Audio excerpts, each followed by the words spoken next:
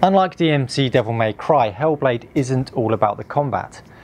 Combat is important to Hellblade, but at its heart, Hellblade is about the journey and the struggle of Senua on a mythical adventure.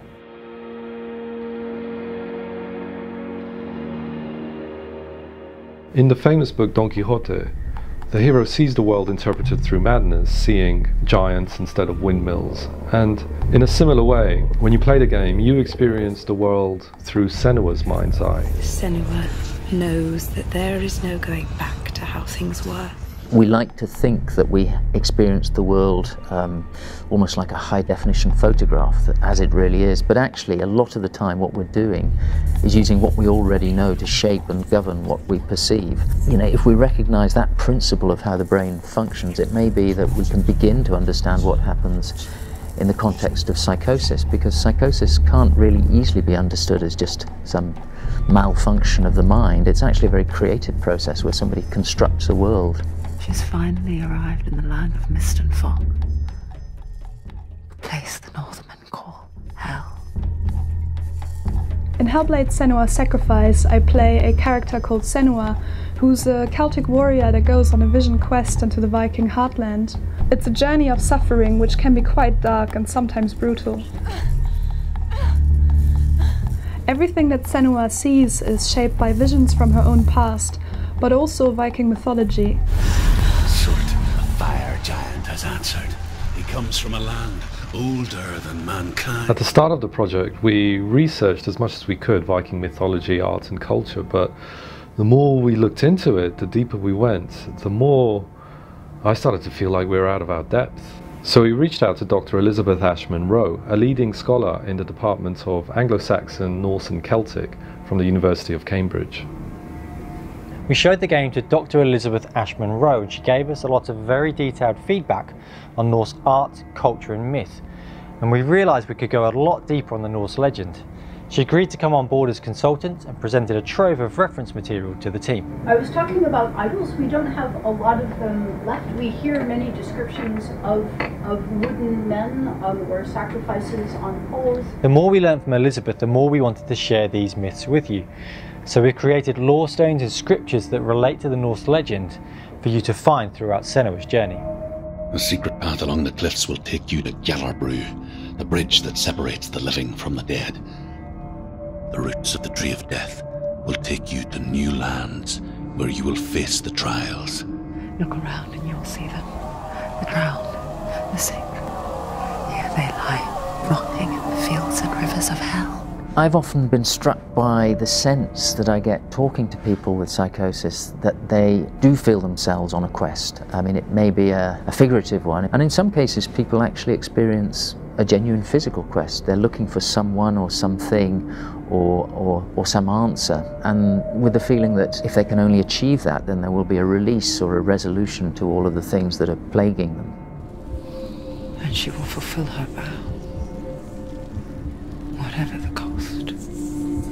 We've covered in previous diaries how we've worked with experts, organisations and people with lived experience to simulate voice hearing and visions.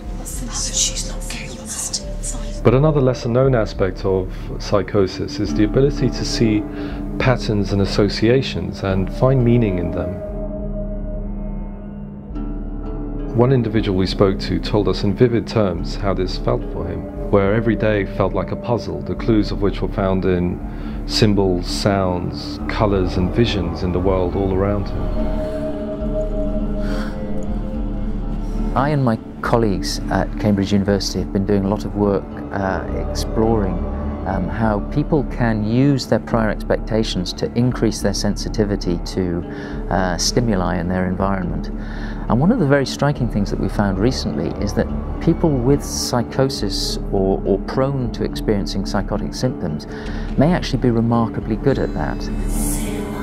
Maybe that under some circumstances they're actually capable of using their prior knowledge to really enhance the way in which they see patterns and put things together.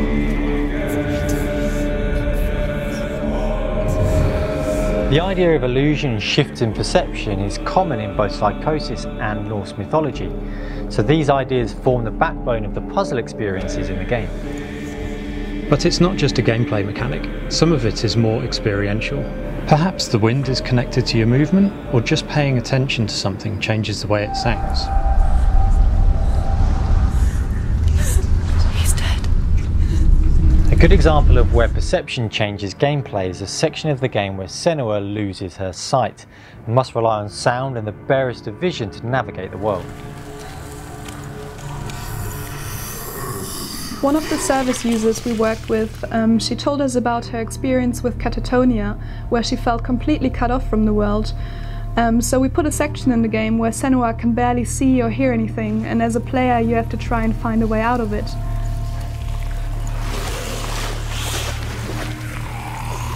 When I did the body mocap for that section, I tried to perform everything with my eyes shut so that I can get a sense of fear and anxiety, and hopefully you will feel this when you play the section.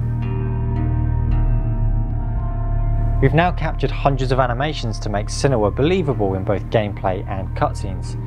The decision to create a low-cost mocap space in the studio has really paid off, as otherwise the costs would have been prohibitive. Given the complexities of intertwining mythology, backstory, art and gameplay, it took us longer than we expected to get to this point. But now all of the story scenes have been captured, all of the VO recorded, and the gameplay is fully playable from start to finish.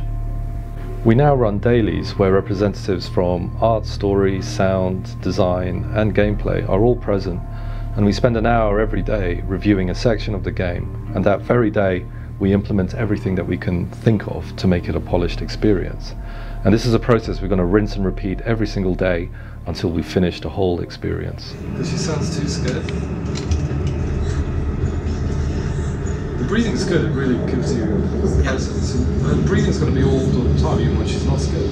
Yeah. Okay, cool. We've just completed our alpha milestone for Hellblade: Senua's Sacrifice, and that means that for the first time you can now play the Hellblade experience from the beginning right through to the end. This, however, doesn't mean that the game is finished. There's still a huge amount of work to be done, but all of the levels, gameplay and story are now in place. But it does mean that we can now focus on what really matters, and that's the player experience.